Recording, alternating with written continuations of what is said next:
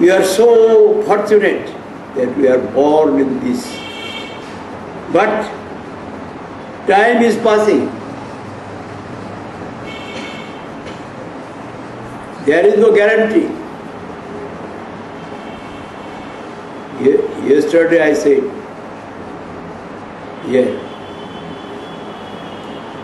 King Bharat, son of Rishabdev, eldest son, I shall go to the forest. I shall not remain in the house. Wife, children.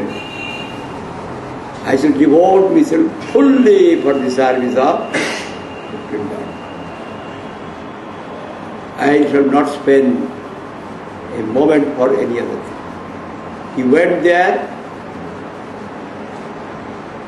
and what happened?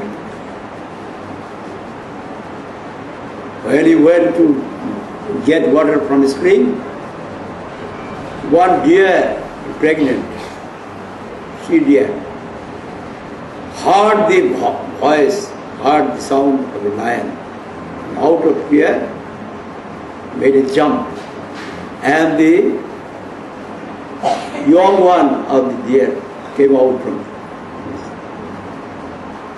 her stomach, in the spring. And after that, that deer died. Oh. Now if I don't rescue this, there is nobody. It is my duty to rescue that young one of the deer. And he brought that deer.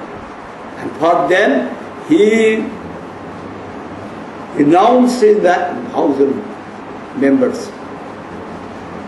Now he was going to the village for getting some milk for the baby, for the young one.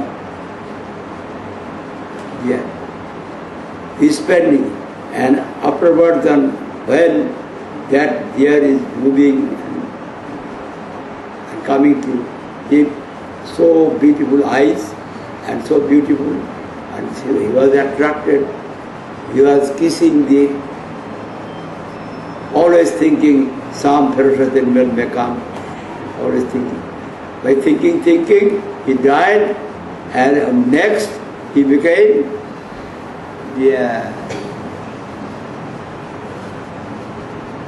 whatever you will think at the time of death, accordingly you will be born.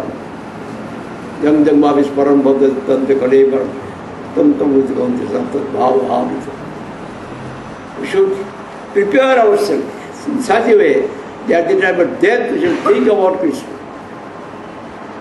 Then we shall go to the lotus feet of Krishna. We should not spoil the time.